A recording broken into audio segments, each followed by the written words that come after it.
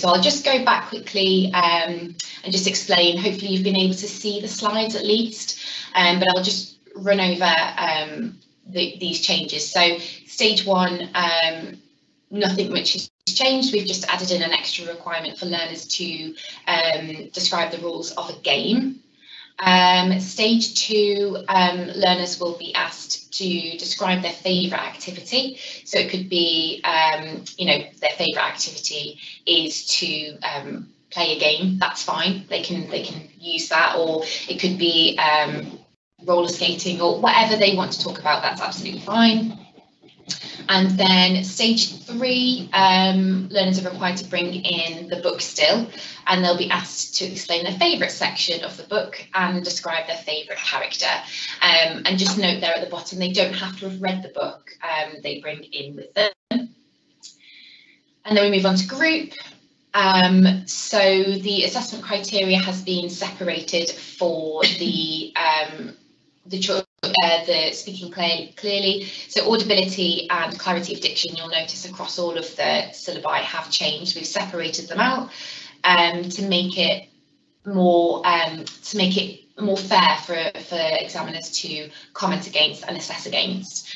And then we have added in assessment criteria 3.2, which is to listen to each other and interact appropriately during the game. So what we've done is added in an extra assessment criteria, so that one is assessing their interaction for the poem and the other is assessing their interaction for the game. So again, they've got it's a bit fairer. Then group introductory stage 3, we have changed the game. So the examiner will now provide the group with the first line of a story. So it could be once upon a time or in a land far, far away. And then the learners will each have an opportunity to add to that. And the idea is that they will create, you know, a new story around that. And then, sorry, just going back, the assessment criteria are the same as stages 1 and 2. So for introductory, there isn't too much that's changing. There's just a few little additions into the conversation element, and then the change of game for stage 3 group. And then we move on to communication. So for those who couldn't hear what I was saying, I'm so sorry about that. But this is the new anthology, which is volume 19. This will come into effect from the 1st of August. So all the set pieces are in here. So if you do have volume 18, now you're currently teaching and you've taught for a while, you've got volume 18, you can use those as own choice pieces from the 1st of August if you want to. Obviously, the same guidelines are still there. You can use other poems and other pieces as long as they're not set in volume 19. That's absolutely fine.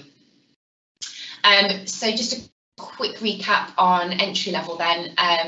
The way that the syllabus is now formatted, the assessment criteria tables are formatted in the syllabus, means that we've had to reword the assessment criteria wording for assessment criteria 3.2. So learners will still need to give accurate meanings of up to 4 words. So for distinction, they will be able to define all 4 words. Merit is 3 out of 4 and pass is 2 out of 4. So as long as they define accurately 2 out of 4 words, they've met the assessment criteria to pass standard. And that's all that's changed there for entry level.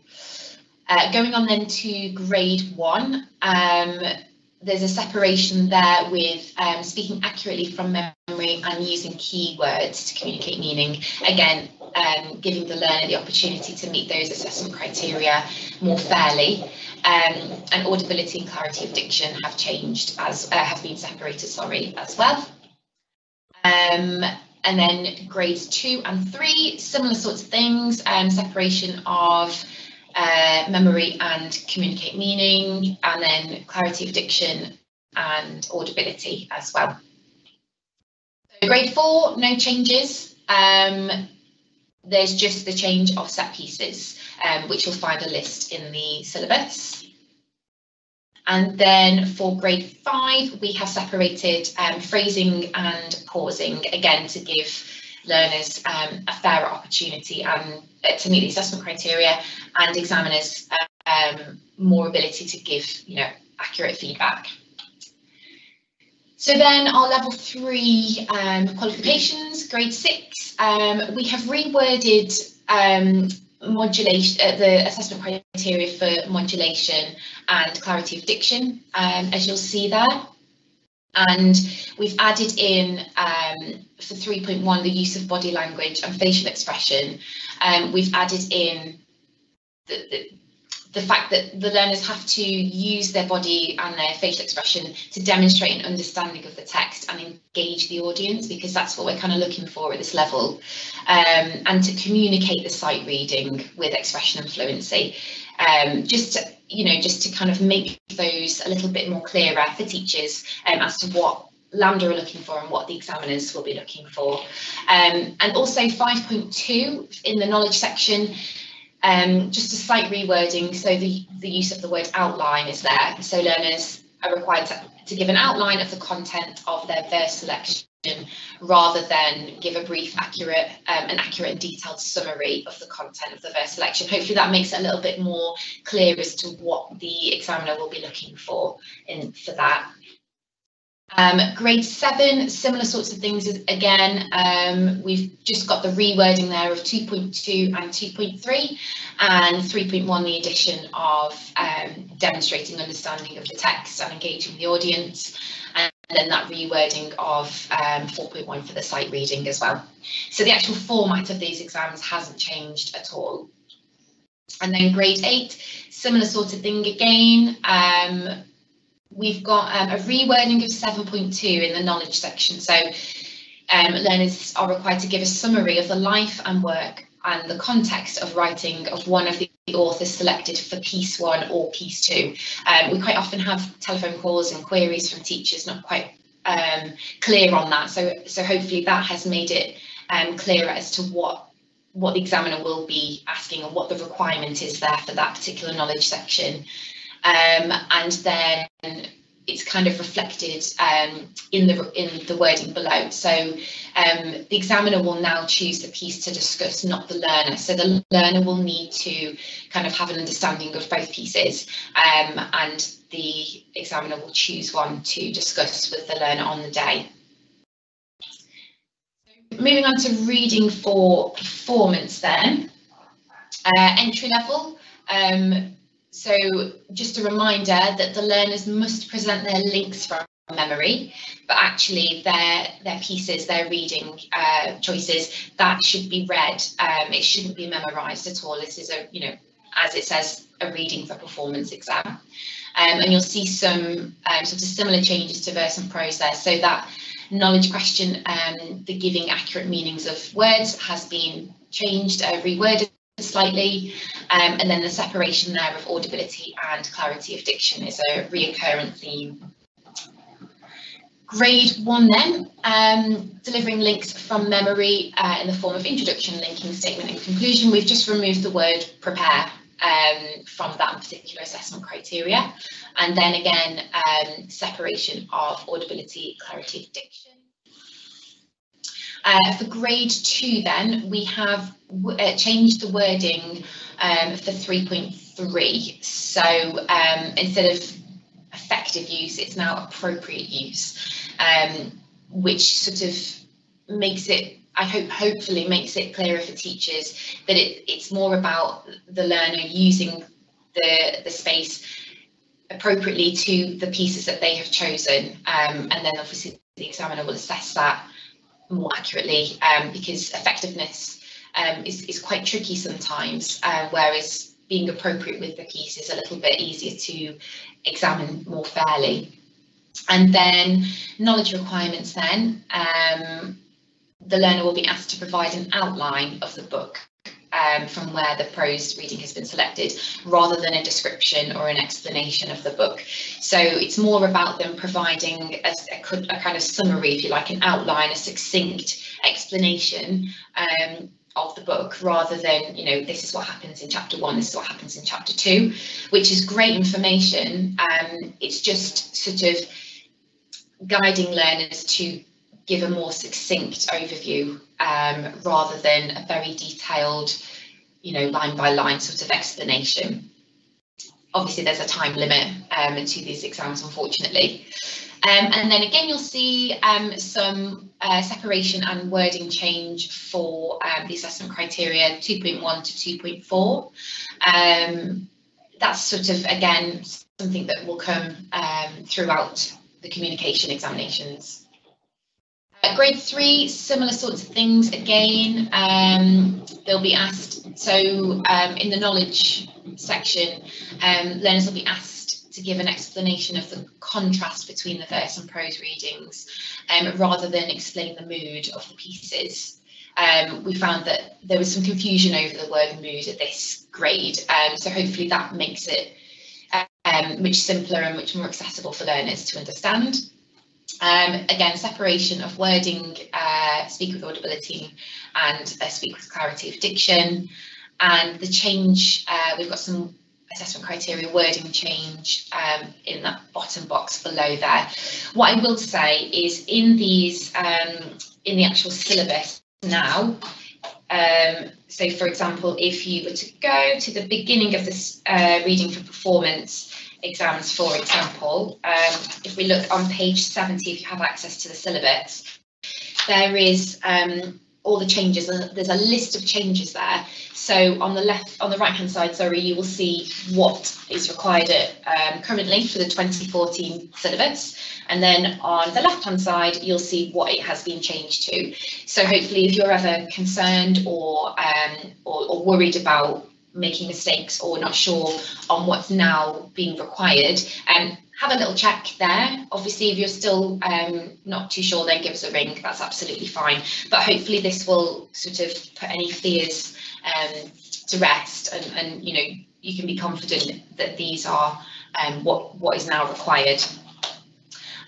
So that's grade 3 reading for performance. Grade 4, again, it's just some wording changes here to make it more clear for teachers, for learners, and to make it the assessment more fair across the board. We have separated the current 3.1, so now it's into 2. So the first criteria is use of body and facial expression, and then the second one is appropriate use of performance space to complement the recital. You'll find as well that we've added in engagement of the audience. Obviously, reading for performance is about presenting to an audience, so using their body language and that sort of thing, and the use of space that will hopefully complement and engage the audience further. Grade 5, again, very similar sort of changes to wording. That 3.1 assessment criteria has been separated, and you'll see again, speak with clear and precise diction is new wording rather than speak with clarity of diction. Then we go on to our level 3 qualifications, so grade 6 and 7 here for reading for performance. Delivering links from memory. Again, we've removed the develop and apply here because it's not something that we can confirm and assess that way. And then we've got speak with clear and precise diction, and again, use the performance space appropriately rather than make effective use of. And for grade 8, we've separated 1.3, delivering links from memory with spontaneity is new wording. So that use of spontaneity is new for grade 8 reading for performance. Obviously, this level is, it sits on the RQF framework at level 3. That's the same as A levels. So we're looking for a bit more maturity here, all the way through grade 6, 7 and 8, but here it is an assessed, spontaneity is assessed here, and then delivering links with mature understanding is, making it a bit more clear as to what the examiner is going to be expecting the learner to do. The precise diction has been reworded, and again, the use of performance space appropriately rather than effectively. So knowledge then, 5.1 here, describe and justify the reasons behind the choice of readings, theme and staging, rather than giving an explanation behind, just to give a kind of a rationale, a justification of why they've decided to choose those readings based on their theme, and then how their staging sort of complements that. So that is reading for performance. We go on to speaking in public. So again, some changes to the assessment criteria here. The 1.1 then has just kind of been reworded slightly, again, because of the way that we've formatted it in the syllabus. It just makes it make more sense, essentially. And then audibility and clarity of diction have been separated. So that one. So from level 1, obviously for grade 2, that's where the learners are required to bring in a visual aid and use it in their presentation. That's not to say that they can't use it at entry level or grade 1. It just means it's not an assessed component, but they can bring it in. That's absolutely fine. What we're saying for entry level and level 1 examinations is that the use of PowerPoint presentations or similar are prohibited here. So we're trying to encourage learners to use, bring in an object, or sometimes learners come in a football kit and talk about football. That's absolutely fine. Just to kind of encourage a wider variety of visual aid, really. And then from level 2, so grades 4 and 5, they can start to use electronic equipment and that sort of thing. So now the learners are still required to give a prepared speech about an experience, event or visit, and they'll be assessed on how well they use relevant vocabulary and giving a clear structure. Those 1.2 is pretty much the same. It's just we've taken away basic, secure and in-depth. Facial expression is still there as well to support the speech and make sure it's appropriate there. Maintaining concentration in the conversation. And 3.3, engage and respond appropriately to questions in the conversation. So the learners are still required to ask at least one question, but they will be, there's not a kind of a limit to how many questions they can ask. It's more about them engaging appropriately with those questions and with the conversation in general. And then again, audibility, clarity of diction in their delivery of the speech. Those assessment criteria have been separated. So grade 3 then, again, that reminder there in the purple box just about the use of PowerPoint not being allowed here at grade 3. There's quite a lot, it looks like there's quite a lot of changes there, but essentially it's just rewording and making it clear. What I would say is just become familiar with this new assessment criteria. We haven't changed it drastically. It's more about making it clear for the learner and for teachers, and making it more fair as well, and more user-friendly. So for the knowledge for grade 3, we have removed the requirement for learners to ask questions to further the conversation, asking at least 1, 2 or 3. So now the learner will be required to be engaged in the conversation, responding appropriately, and the assessment criteria has changed to engage appropriately in the conversation by responding to and asking questions. So, as long as it's that idea of them having a conversation that makes sense, and encouraging those skills, rather than sort of knowing that they have to ask at least one question, and it could be something completely random. Just encouraging learners to feel empowered and feel a bit more confident about having a conversation with a stranger, or an examiner. So then move on then to level 2, grades 4 and 5. So the set topics have changed and they can be found in the syllabus.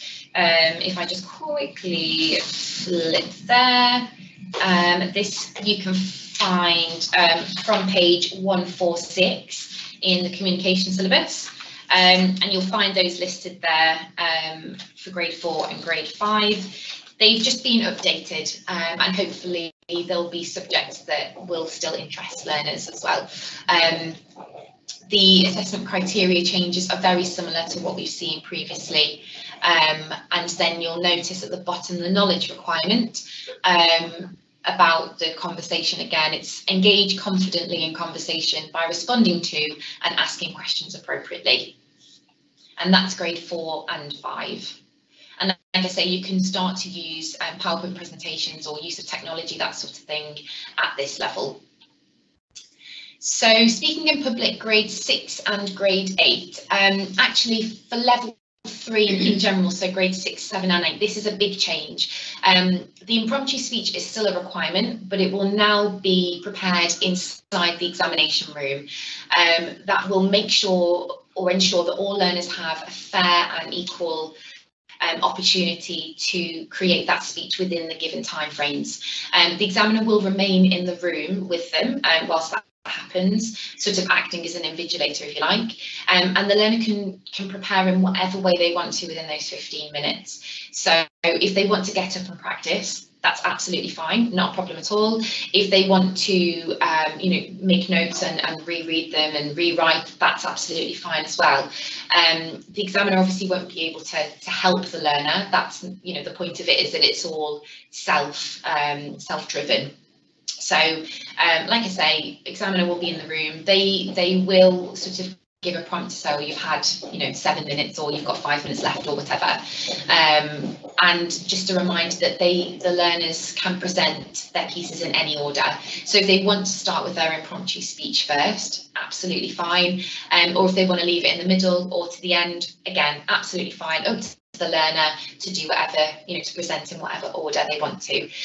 It's a good idea for them to bring in, obviously, a pen, paper, note cards if they want to. That's absolutely fine, but that will be all they're able to bring in with them. We have to make sure that every single learner taking these exams is given the same opportunity, and to sit in, to have a room of their own where they can sit down and concentrate without distractions, or to be encouraged by anybody else.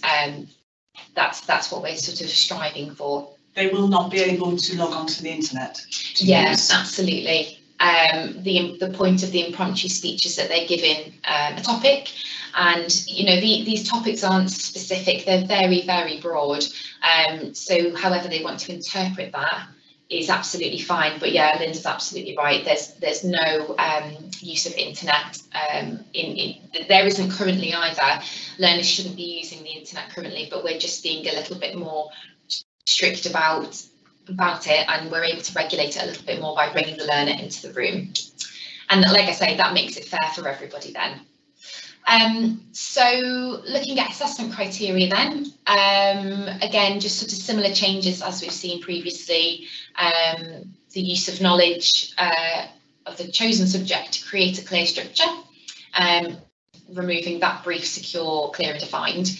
The use of projecting their voice and separating that from clarity of diction, speak with clear and precise diction, which we've seen previously. And then we've also sort of separated or reworded, 2.6. So effectively use visual aids to support the delivery of at least one of the speeches at these 2 grades. So moving on to grade 7. Like I say, it looks as if a lot has changed, but mainly it's separating out these assessment criteria to make it a fairer assessment for everybody, and to give teachers guidance. Were they audible or were they clear? Which one did they fall down on? Well, now it will make much more sense, or whether they were great at both. So that is the communication syllabus. Like I say, all the changes are detailed at the front of each kind of section within the syllabus. So, if you just teach speaking in public, you would go to page 119, and then you'll find all the changes from page 120 right through to 124. And that's the same for each one. There's a little section for each sort of each subject.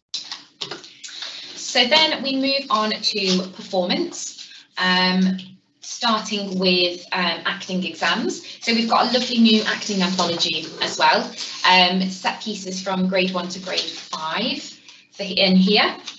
There's a lovely contents page as well at the front, which hopefully will make it a bit more user-friendly. And there's lots of a vast array of different pieces in here that will hopefully appeal to learners of all different ages, different genders, you know, different backgrounds. Hopefully there's something in there for everybody.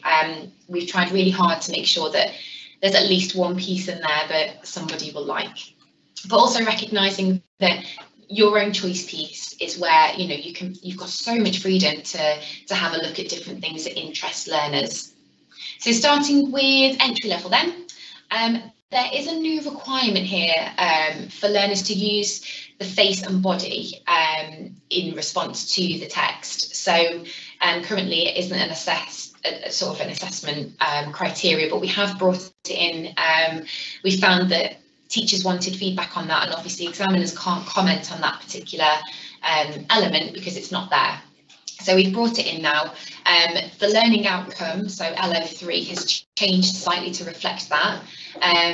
Again, we can see the separation of audibility, clarity of diction, and then we've just added in use of facial expression into 3.1. Grade 1, similar sort of thing again. We've added in the use of facial expression to be assessed here, and you'll just see that reflected in the wording. Just a reminder that from grade 1 to grade 5, learners can present, they can enter for a solo examination, a duologue examination, or a combined examination. And then we go on to grade 2, again, separation of the current 2.1. The use of facial expression has been brought in here as well, and question change. So currently learners are asked what the characters are doing in each scene, but now they'll be asked what is happening in each scene instead, just to make that a bit clearer. Grade 3, the performance assessment criteria have changed similar to grade 2, and that knowledge question has changed again as well. So instead of being able to answer what they're doing in each scene, they're now going to be asked what is happening in each scene. Grade 4 then, so this is where we see a bit more of a bigger change. So currently at grade 5, learners are asked to demonstrate the working stage areas. We've brought that now to grade 4. So you'll see on this slide here, they will now have to stand, you know, demonstrate the working stage areas. So we've swapped that around. We have sort of reworded some more of the knowledge criteria as well. You can see that there. So how the characters are feeling in each scene and what they're trying to achieve rather than how they react to their situations. Description of how the characters are feeling in the chosen scenes and how they react to their situations is now 4.1. Another knowledge question change is the reasons for the physical characterisation in response to each text and each of the characters' situations. So instead of the question being why do the characters move as they do, it's a little bit more specific, and hopefully that will be a bit more of a guidance for teachers as to what the examiner's actually going to ask the learner about. So grade 5 then, obviously we've removed the requirement for the learner to demonstrate the working stage areas. So what have we changed it to?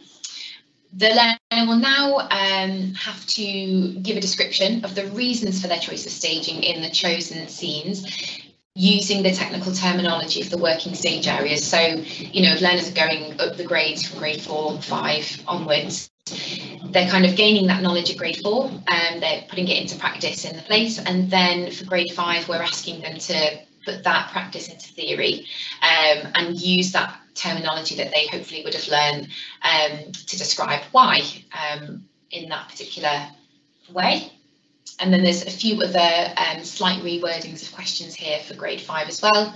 So the reasons for the physical characterisation in response to each text and each of the character situations. Similar question to grade 4. And they'll also be asked the reasons for the choice of staging, like I say, using the words of the working stage areas. So hopefully that makes sense, that we've swapped those over. So then we move on to level 3, grade 6. We have changed the periods for scene 1 and scene 2. So now the final period is 1800 to 2000 rather than 1980s. For a lot of our learners, 1980 isn't a contemporary time. So hopefully we've brought it a little bit more into, you know, what is considered contemporary. So for scene 1, they can present a scene from a play or you know, a television or film screenplay that's written up until the year 2000, and then for scene 2 it's post 2000. So a regulation that we have brought in for all level 3 exams, so grade 6 and 7, is that learners can no longer select scenes from television shows and serials. We're finding that this caused a lot of confusion with teachers, with examiners.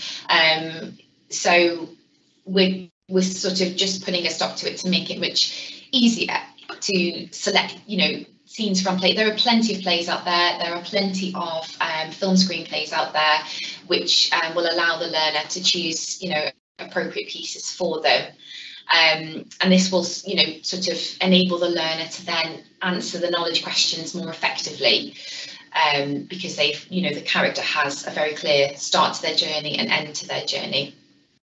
So for grade 6 as well, we have added in an extra knowledge question, which is to give an explanation of the breathing techniques required to support the voice when performing. So, you know, they can use it in relation to their own scenes. What breathing techniques did they use to allow them to be able to, you know, whisper but still be heard, or be able to project their voice loudly? What did they do that would allow them to be able to do that effectively in their performance? And it's, you know, if you're teaching verse and prose or speaking in public, those kinds of, that kind of knowledge is sort of there. It's just slightly worded differently. So that's a new requirement for grade 6 learners. Grade 7, again, you'll see that the differences there in the periods. We've tried to define the periods as much as possible. That was a question we quite often got asked by teachers. So, you know, for scene 1, as long as the scene is written, it's been taken from a play that's written, you know, up to the year 1799, that's absolutely fine. Scene 2, 1800 to 2000, and scene 3, post 2000. So that's how we're, so, you know, like I say, bringing it a bit more into the modern day.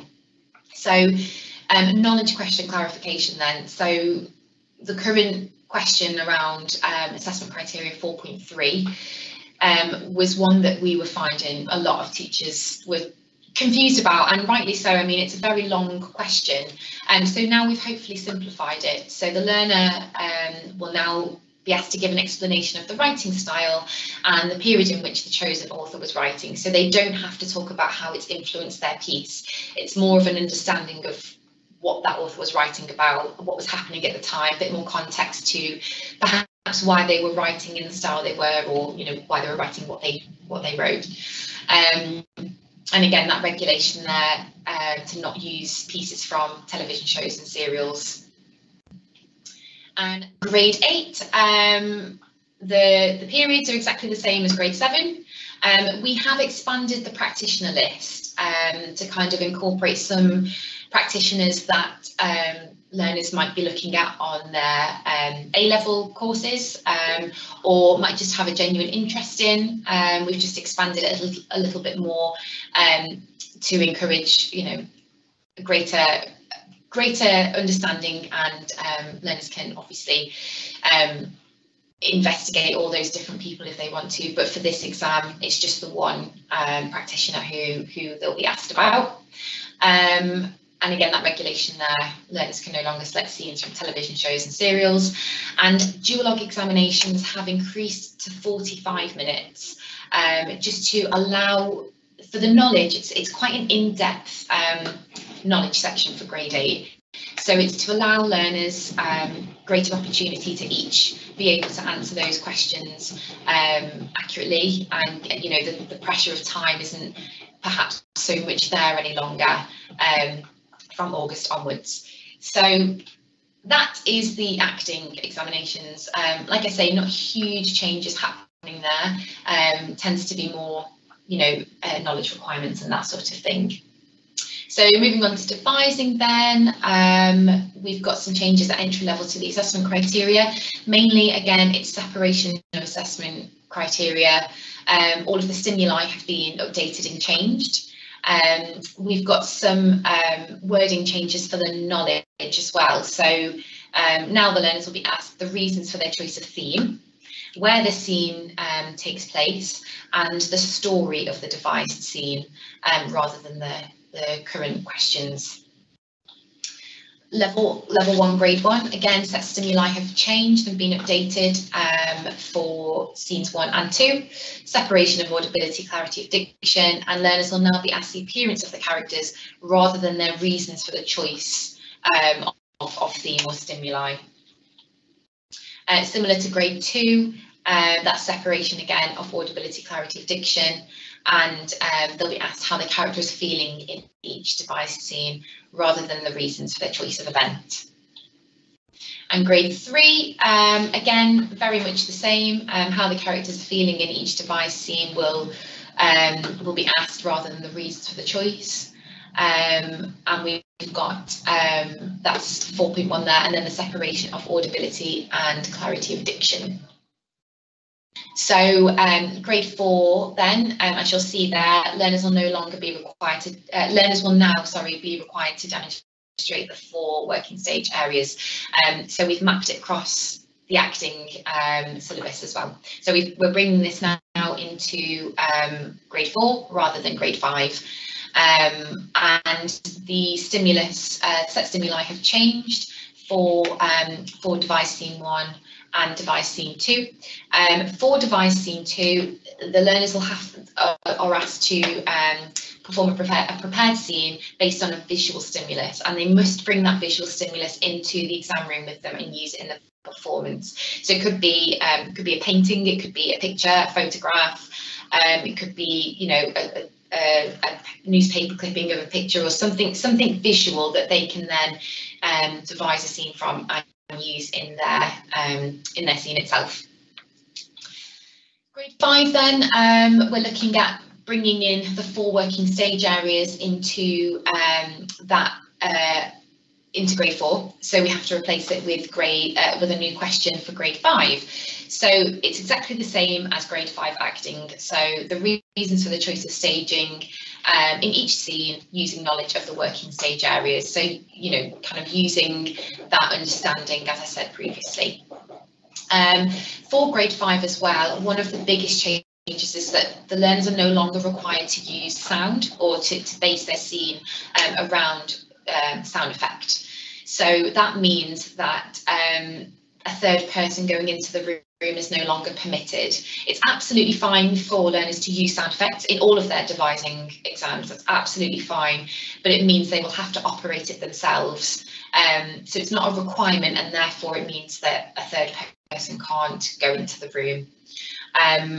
Looking at assessment criteria then, we've separated audibility and clarity of diction again here. And learners will be asked the reasons for each character's movements rather than the reasons for the choice of staging. So we've kind of combined those 2 current knowledge questions, working stage areas and reasons for the choice of staging, into one for grade 5, and again encouraging them to use that technical terminology. Grade 6 then, again, not much changing. Title and theme for devising 2 has been changed and updated. Separation of those assessment criteria, and the learners will be asked the challenges faced when devising each scene and how this was overcome, rather than the difference between improvisation and devising drama. Grade 7, the only thing that's changed really is the separation of assessment criteria, and titles and themes have been updated. Grade 8, the knowledge question will now be benefits of improvisation when devising drama. So again, no longer will they be asked the difference between improvisation and devising drama. They'll be asked about the benefits of improvisation, and all titles and themes have changed and been updated. So that is devising drama. Again, not huge things changing, but it's always worth noting and referring to the syllabus, especially the assessment criteria, because some things have been made clearer and some things have changed slightly as well. So moving on to miming, entry level to grade 8. So there is a new regulation. Learners are not permitted to mouth words in their mime or mime scene. They can obviously still have facial expression and be shocked, you know, and react that way, but the mouthing of words isn't permitted, as you can appreciate. It's a miming exam, so it's more about physicality than the, you know, words that they're speaking. Mime and mime scene titles have been updated where applicable. And there are no other changes to entry level, grade 4, 5, 6 and 8. So what grades have we changed things in? So level 1, grades 1 and 2. Learners will now be asked how each character is feeling in the mime and mime scene, rather than the reasons for the choice of title. And that will sort of, it maps across what we've got at acting and devising as well, so sort of keeping those in sync. Grade 3, again, how each character is feeling in the mime and mime scene rather than the reasons for their title choice.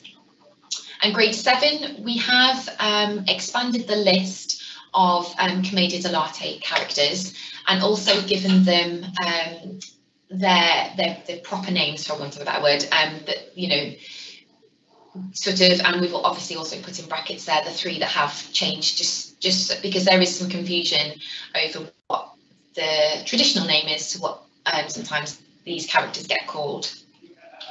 And that's it for miming. Not much is changing there. It is something we're hoping that teachers will be encouraged to take up a little bit more, as it's such a great exam, especially for those learners who do get nervous speaking and who might not have the confidence to speak, you know, loudly and clearly. It's a really good exam. So moving quickly on to group examinations. I'm sorry about the technical difficulties, it's kind of delayed us a little bit, but I'll whiz through group and then I will pass you on to Marcia, because she's got some really interesting and really important information to give you regarding the new LER. So group acting then, separation of assessment criteria, audibility, clarity of diction, and we've added in use of pace. That's from entry grade to grade 3. Group acting grade 4, again separation of assessment criteria there, and just some rewording of 3.1, communicate physicality, has been brought in, and that same assessment criteria wording is in the solo and duo acting exams. Grade 5, similar again, separation of assessment criteria, and the wording of assessment criteria has been mapped a bit more against solo duo to kind of encourage, you know, and to show that reflection, the difficulty of a grade 5 group exam is the same as a solo duo group exam, for example. Grade 6, learners will now perform 2 separate scenes, so they're listed as scene 1 and scene 2, each taken from a published play or screenplay or a published collection of scenes. They can also be adapted from the dialogue of a published novel, which obviously isn't something you can do for solo duo acting exams, but it just, you know, there's a lot more scope and you can be a bit more creative with that then at group acting grade 6. And then the performance time for each scene has been amended. Grade 7 and 8 then, we've brought in the periods. So again, sort of mapping that across solo, duo acting at grade 7 and 8, but only 2 scenes. So 1 pre-2000 and 1 post-2000. And again, we've got the separation there of audibility, clarity of diction. And then moving on to devising drama. Entry grade to grade 3, the stimuli have been amended, and again you can find those in the actual syllabus itself, and then we've changed and separated those assessment criteria there. Grade 4, again separating audibility and clarity of diction, and we've added in use of modulation, and the stimuli have changed. Stimulus, sorry, for grade 4 has changed. Grade 5, again similar to devising drama solo duo exams, it's no longer a requirement to use music or sound effects in their exam, which means that they're not permitted to have a third person in there. And again, like I said earlier, they can still have it, they can still use sound effects, they can still use music, but they have to provide that and operate it themselves. And there's the separation again of the assessment criteria and addition of use of modulation, like grade 5. Then grade 6, 7 and 8, we have added in an improvisation element here. So much like we have at the solo duo grade 6, 7 and 8 exams, the examiners will have a list of stimuli to provide, and that will be standardised. It will be different for group than it is solo duo, just because of the nature of the exam. So let's have a look then at grade 6 first of all. The requirement there to include one of those following features at grade 6 is still the same for piece 1, but for piece 2 they'll have 3 minutes to create an improvised scene lasting between 2 and 3 minutes. Grade 7, for piece 1, learners have to include 2 of those dramatic features, and for the improvisation for piece 2, the learners will have 2 minutes to create an improvised scene lasting between 2 and 4 minutes. Noting that, you know, it is between 2 and 4, so if they present a scene that's 2 minutes and it meets the assessment criteria, that's absolutely fine. If they present something that's 4 minutes and it meets the assessment criteria, that's also absolutely fine. It's more about the quality of the work rather than the quantity. But that just, you know, that's not to say that a 2-minute piece is going to be better than a 4-minute piece. It just gives different groups will work differently, and it just gives that differentiation there. And then grade 8, for piece 1, the learners will be required to include 3 of the dramatic features listed there. And piece 2, improvisation, learners will have 1 minute to create an improvised scene lasting between 3 and 5 minutes. So then moving on to group recital, just a note that these are available for group sizes of learners from 3, and there is no maximum. So these are really good exams if you want to work in a classroom environment, and same with choral speaking exams as well. And these are from entry grade to grade 3, so there's nothing beyond that. As a general kind of change, we've got that recitals will be performed from memory, but introductions, links and conclusions may be read. That's absolutely fine for learners to bring in note cards or to bring in a script to read, that's fine. There are minimum requirements as to how many pieces learners have to present, but there's no maximum. So if you can fit in more pieces within the time specifications, absolutely fine, no problem at all. Just gives teachers a bit more creativity. And, you know, a bit more ownership of that particular recital. So entry grade then, it's 1 memorised verse selection and 1 memorised prose selection. The theme is also of their own choice. So if there's something the learners are, you know, studying at school or have a particular interest in, absolutely fine, as long as 1 verse selection is presented and 1 prose selection is presented. Grade 1, again, a theme of their own choice, but this time it's 2 memorised verse selections and 1 memorised prose selection. It does look as if a lot of assessment criteria has been brought in there, but it's, again, separation of assessment criteria, and also use of facial expression has been brought in, use of the performance space, you know, just to sort of encourage that creativity further. Then grade 2, similar sort of thing again, but the theme must be around festivals, animals, school or food. They must present 1 memorised verse selection and 1 memorised prose selection, and also a scene taken from a play that links in with their theme.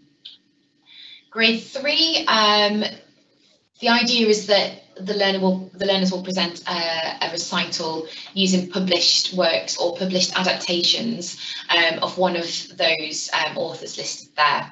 So they have to include 2 memorised verse selections, 1 memorised prose selection, and a minimum of 1 scene from a published play or television film screenplay, or a devised scene based on another piece of work by the same author. So if there is, there are some authors there who haven't necessarily written plays or written film screenplays, so you could take another piece of their work and devise a scene around it. Again, just encouraging that creativity for the teacher and for the learner as well. So that's group recital. Choral-Speaking, entry grade to grade 3. The requirement change, so the grouping may be changed for each selection, but it's up to the teacher. If you want to move the learners around a bit for each presentation, absolutely fine. If you want to keep them as they are, again, absolutely fine. That's not a problem at all. We just kind of want to, again, empower teachers and empower the learners to kind of take that ownership of their own work. Assessment criteria is listed there. Again, we've just separated a few out and reworded slightly. And then grade 1 to grade 3, that requirement is still the same. Grouping can be however the teacher and the learners want it to be. Use of facial expression has been brought in. Use of gesture and movement has been, that's been carried over as well. And then a few more sort of separations there at the top. So that is what has changed essentially. What I would say is, I know I have breezed through these and I'm sure you have lots of questions, but I'm conscious that we've got some really important information to give you about the new learner examination report. So if you do have any questions specific to anything, please email in. The best email address is exams@lambda.ac.uk. Or give us a call and ask for a member of the syllabus team, and you'll be put through to one of us and we can have a chat with you about it. So let me hand you over to Marcia then. Okay. Well, on to Phil while the PowerPoint comes up. One of the projects that I was tasked with in this last year has been looking at how examiners report on learners' attainment against the assessment criteria. So basically the report form. Just to give you a little bit of background while we wait for the presentation. I went back in our history at LAMDA. I'm sure lots of you who've taken exams along with myself and Linda remember the old style report forms on white cards. We remember the trifold report cards, and as examiners ourselves, we remember the difference in the style of how we assess learners and report that back to them. And so we've gone back not only in our own history of how we've done that and reported, but we've looked at other boards and the way in which they are reporting back to learners as well.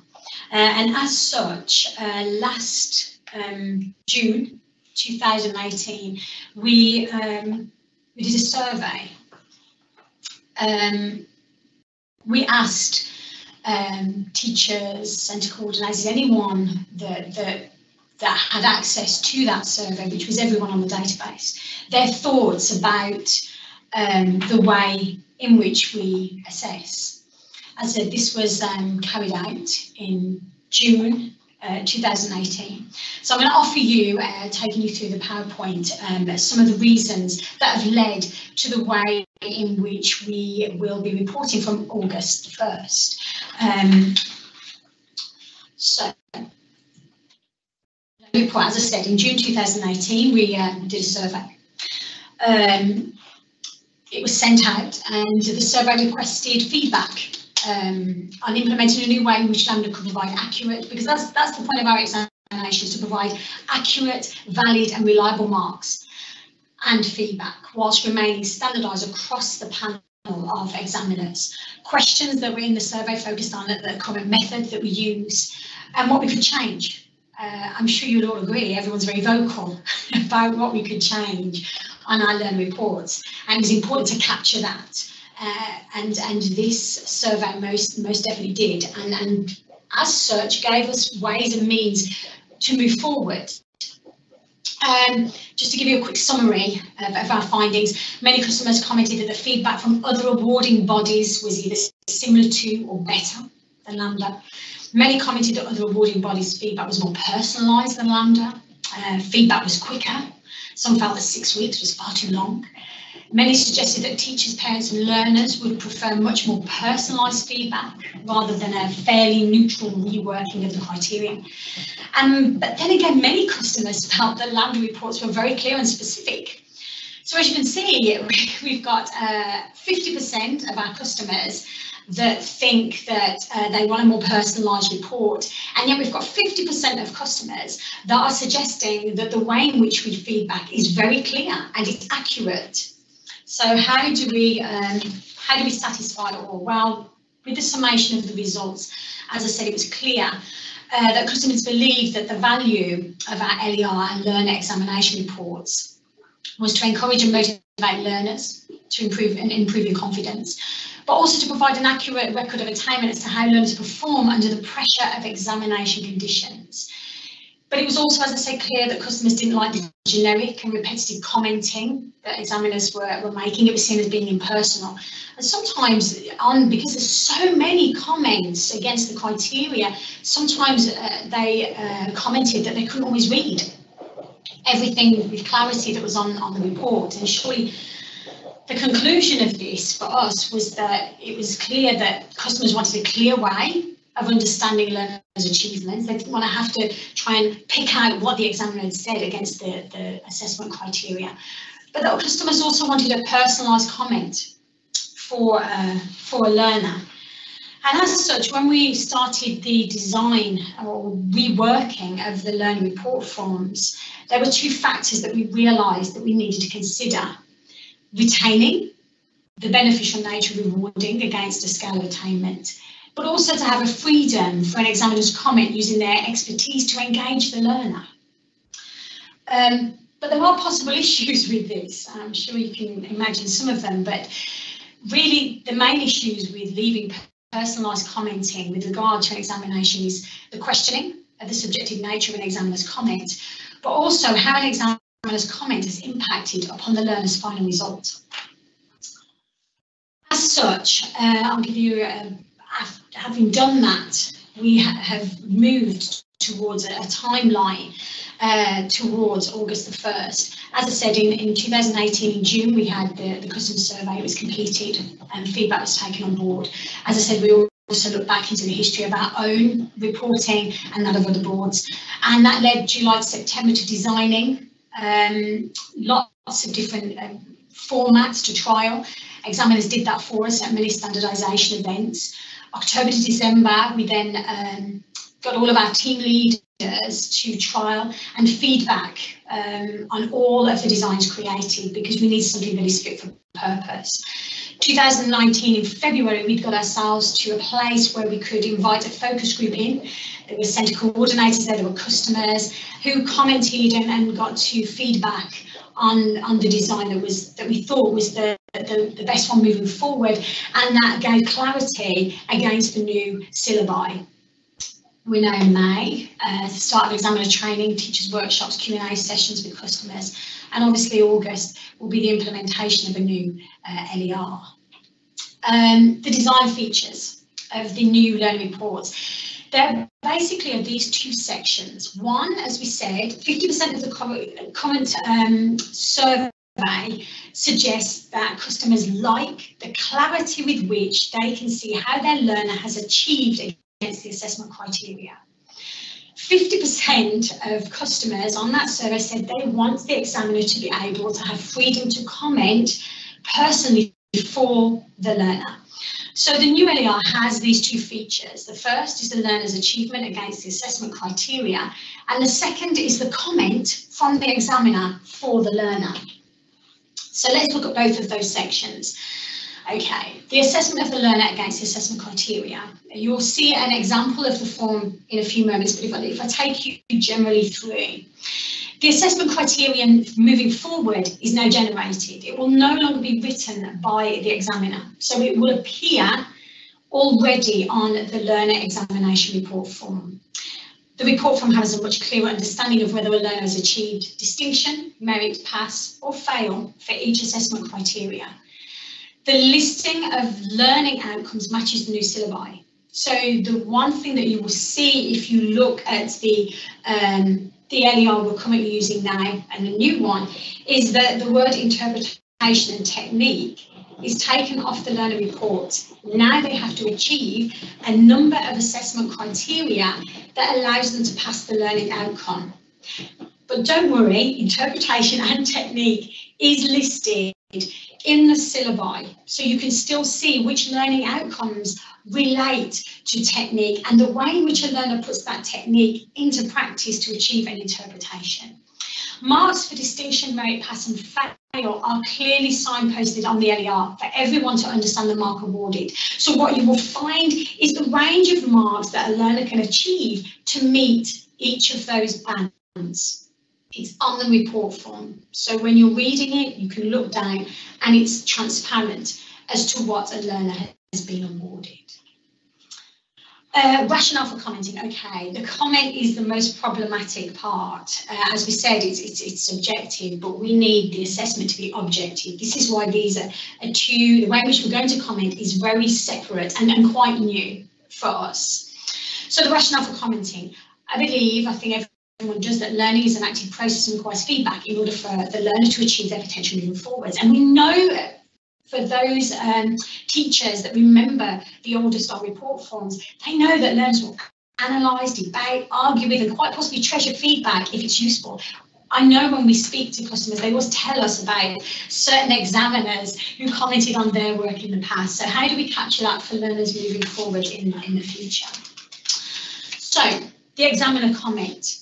The primary concern for the examiner is leaving a learner a comment that will help them to understand how to improve moving forward. That's what's important. We can comment upon the pieces that we've seen, but what will a learner actually do with that?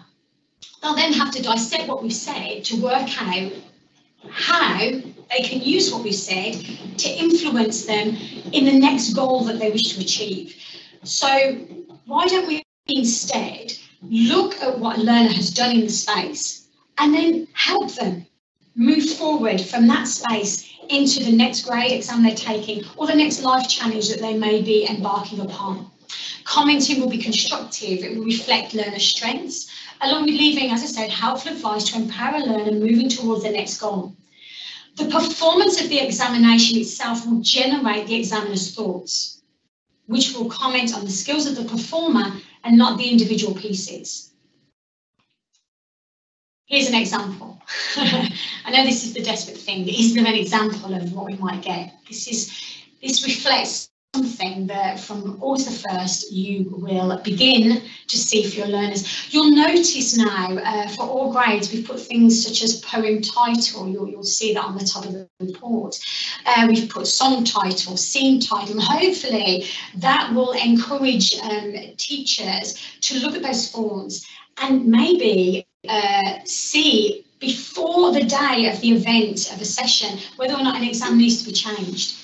So we're encouraging by signposting what is required, as I said, matching literally subject for subject, grade for grade from the syllabi. You will see that there is D, M, P and F at the top of 4 boxes. That will be the indicator as to how the learner has achieved. And as I said, if you want to know what a D means, the banding descriptors are in the syllabi for every subject. So you will be able to read what a distinction learner needs to have done to have achieved a mark within that banding area. As I said, there are the learning outcomes, and next to the learning outcomes are all of the assessment criteria that make up that learning outcome. And hopefully this will serve to clarify when a learner has failed, because to pass a learning outcome, you have to pass each of the assessment criteria. So those 3 assessment criteria for LO1 on this one, for instance, will enable a learner to pass LO1. So that's an example of an introductory stage 3. As you can see, the assessment is pretty clear. There's the ranges at the bottom, so you'll know what each of those banding marks should be. Most importantly, you'll see the box below, a comment from your examiner. So not a comment on your assessment, but a comment from your examiner. Now, the comment, as I said, will find a strength in the learner's performance and then find something that we believe will help them to move forward from that exam and be even more successful in the next examination they take or in the goal that they're moving on to achieve. I'll give you another example. There's an acting grade 5. As you can see, the scene titles are there, the banding areas. So you can now see that, for instance, for a grade 5, a pass, a learner will receive between 10 and 12, for merit between 13 and 15, and for distinction between 16 and 20. And again, the comment from the examiner. So just to recap on the early arts, what we needed was clarity in assessing learner skills against the assessment criteria. I believe the clarity that you can see with the top of the learner report will bring us that. That's the most important bit.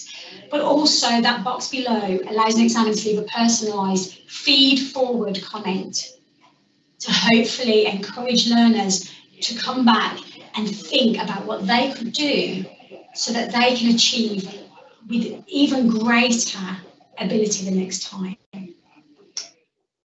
And as I said, the new learner examination report will be used for all examinations from August the 1st onwards. So hopefully, as you can see, we've captured the two things that people wanted: clarity of how a learner achieves under the pressure of examinations against the assessment criteria, but also responds to all of those customers and to examiners who really want to leave their expertise for that learner on that page to help them on their journey. You never know, you might encourage them to visit more subject areas, especially if they're finding that they're not achieving in one area, because each subject area has a specific skill that can be addressed. So yeah. Ladies and gentlemen, I'm terribly sorry. We have to wind this up now. Unfortunately, we've gone a little over time. I hope what we've been able to share with you today is going to give you great inspiration for the 1st of August. We're all very excited. We feel that the syllabus review has been very successful, and we're very confident that the work that's gone into, the due diligence that's gone into looking at the way we're reporting and the way we're assessing has been absolutely spot on, and all learners and teachers will enjoy the new syllabus and the new reporting method.